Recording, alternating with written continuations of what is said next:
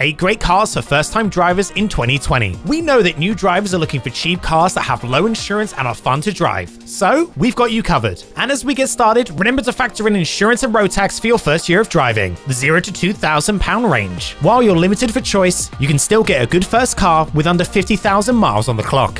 Fiat Panda. The Fiat Panda may not be your first choice, but it has a lot to offer. With 5 doors and sliding rear seats, there is plenty of space for your mates, and has great visibility, hugely beneficial to you as a new driver. And while it is a little tall, it doesn't compromise on handling and will be able to cruise comfortably at 70 miles per hour on the motorway. However, its boxy design leaves it prone to being buffeted by wind noise at these highest speeds. Toyota Yaris. The Yaris is undoubtedly the most reliable car on this list, with a top fuel economy and safety record to match. The rear seats can slide, much like the Panda, providing more legroom or boot space as needed, and its sportier shape also helps its handling. However, it's not much of a motorway cruiser and may leave you wishing for more. It's very much a looks versus performance between these two cars. £2,000 to £3,000. This is where the best deals are to be had on a first car, allowing more choices and bonus features such as AC, ABS, and parking sensors.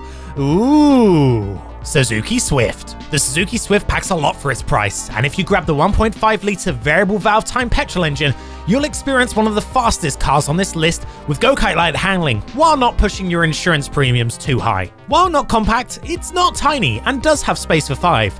And there's variable trim levels to suit your needs, with some models featuring keyless entry and heated mirrors, features normally reserved for luxury cars.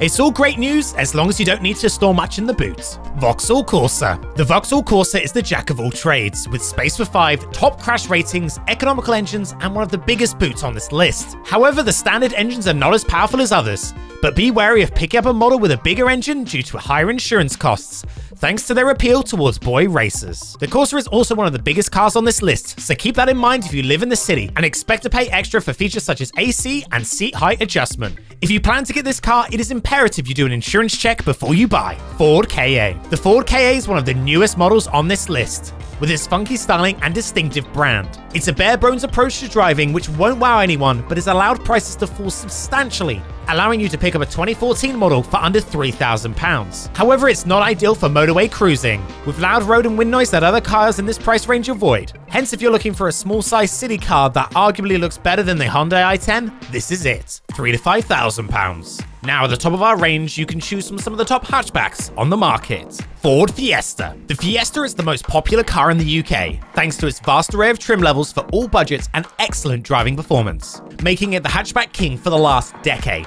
With a decent-sized boot, top-of-the-line economical engines, and loads of them on the market, you'll have absolutely no problem finding one to buy. Nissan Note. The Note is ideal if you're going to be carrying around family or friends on the regular, and unlike other hatchbacks, rear space is brilliant and competes with the likes of the Ford Focus and the Vauxhall Astra. If you can get past its looks, you'll be driving one of the most practical cars on our list. But do keep in mind to look towards higher trim levels for features such as AC. Mini Cooper Hatch.